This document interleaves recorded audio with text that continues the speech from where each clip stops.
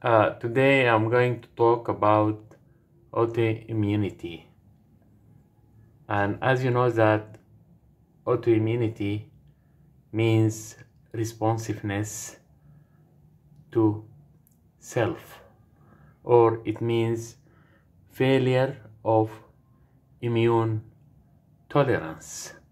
Immune tolerance, it means unresponsiveness to self.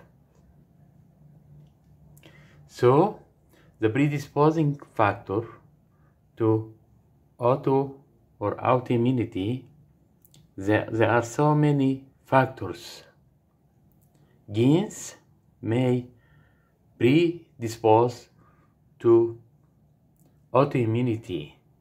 For example, failure of apoptosis of self-reactive T and B cells. The responsible gene is FAS ligand, and it will lead to autoimmune lymphoproliferative syndrome.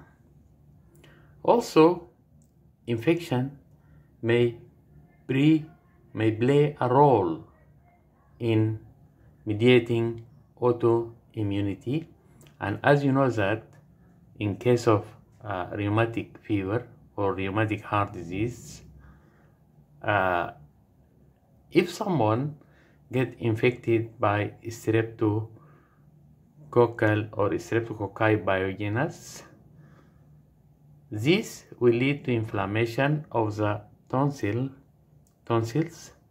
and the body will mount antibodies against streptococci. But however, due to similarity between antigen on the wall of these streptococci and antigen on the wall of the heart, so these antibodies will react with the streptococci and kill them. But however, it will react with the heart due to presence of similar sequences. This is known as molecular mimicry, and it will lead to hypersensitive reaction type 2 or rheumatic heart fever. Also, immune regulation, as we discussed it before, you can go back to the lecture of the complement, classical pathway of the complement. So deficiency of complement regulatory proteins may lead to systemic lupus erythematosus. So now we are going to classify, or the classification of the autoimmunity. Autoimmunity may be systemic, means involve more than one organ, or it may be organ specific. For example, for the systemic SLE, for the systemic autoimmunity, systemic lupus erythematosus, and as you know that also failure of apoptosis may predispose to SLE, and as you know that SLE is hypersensitive reaction type 3, and it is due to presence or due to deposition of immune complexes in various parts of the body. For example, if the immune complex means antibody plus antigen, if it is deposited in the heart, it will lead to carditis. If deposited in the lung, it will lead to pleurisy, and in the kidney, it will lead to glomerulonephritis. If the deposition was in the brain, it will lead to depression. And also rheumatoid arthritis, it is an autoimmune disorder. It is due to synovitis, inflammation of the synovial membrane, and it is associated maybe with destruction or damage of the cartilage. Another example for systemic autoimmune disorder is scleroderma, and this is associated with dry skin. Now let us come to organ-specific autoimmunity. Organ-specific means autoimmunity involve one or single organ. For example, diabetes mellitus type 1.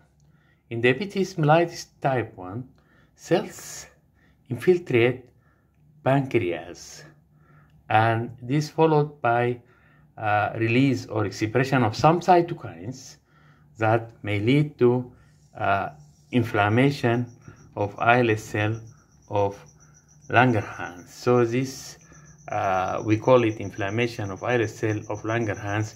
We call it insulitis because they produce insulin. Graves' disease. This is hyperthyroidism, also due to immune attack to the thyroid gland.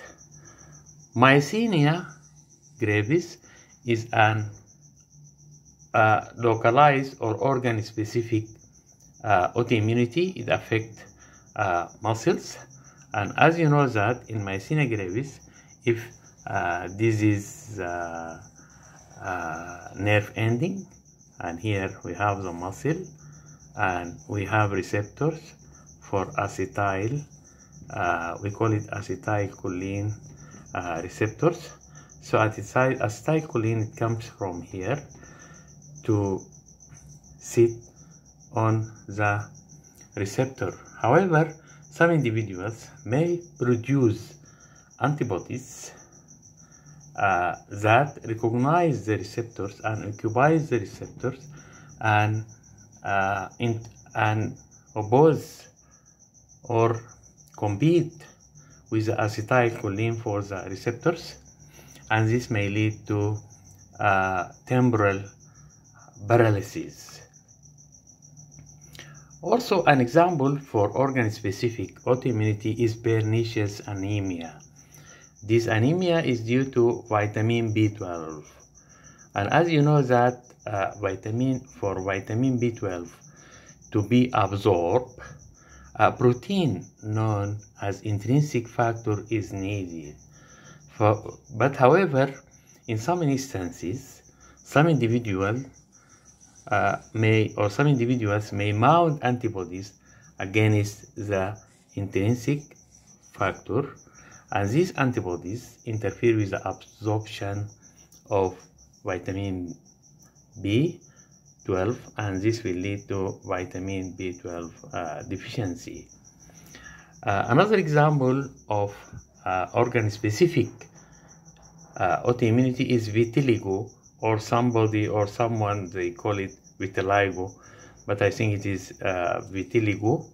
And in this vitiligo, the melanocytes attacked by some antibodies or some immune responses lead to loss of color or fading of the color of the skin. Multiple sclerosis.